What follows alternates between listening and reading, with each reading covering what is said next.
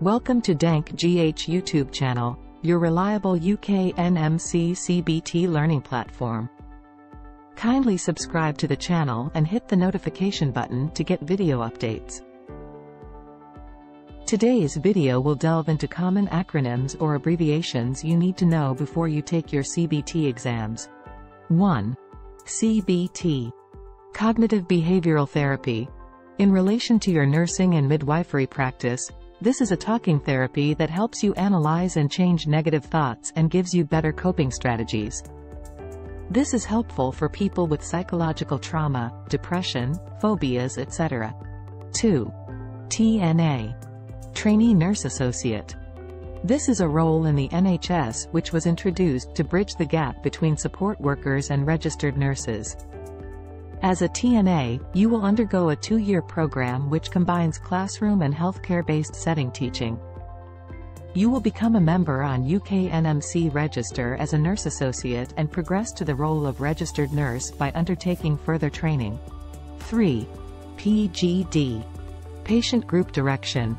This is a legal framework that allows certain healthcare professionals to prescribe and administer medication to patient without the authorization of a doctor or prescriber. Example of professional that can use PGD is a nurse, midwife, dietitian, radiographer, etc. 4. PDSA. Plan, Do, Study, Act. This is a framework for developing and implementing changes by testing it on small scale before implementing on a larger scale. You first plan what is intended, do what you have planned, study how well it goes and act on the needed changes that needs to be done before moving to larger scale. 5. SWOT. Strength, Weakness, Opportunity, Threats. This is a tool for analyzing how your organization or project is doing and ways to plan for the future against competition from others using these 4 key areas. 6. SBAR. Situation, Background, Assessment, Recommendation. This is a structured form of communication for transferring information to another team about a patient. The situation is what 'tis the problem at hand, background relates to brief history, assessment involves what you think the problem is and what you have done. Recommendation is what you want the team to do for the patient. 7. DOLS. Deprivation of Liberty Safeguards.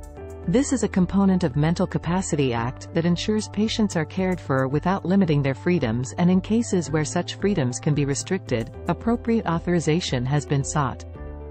8. DNR. Do not resuscitate. This is medical standing order which instructs healthcare professionals not to do cardiopulmonary resuscitation on a patient when their breathing stops or heart stops beating. 9. MRSA. Methicillin-resistant Staphylococcus aureus. This is a bacterial infection which occurs mostly among people staying in hospitals and care homes. 10. BNF. British National Formulary. This is a reference book on medications and guidance for professionals when using them. 11. GPRD. General Data Protection Regulations.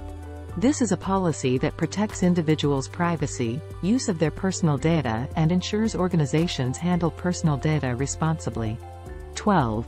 ANTT. Aseptic Non-Touch Technique. This is the avoidance of contamination by not touching key areas and sterile surfaces when doing clinical invasive procedure.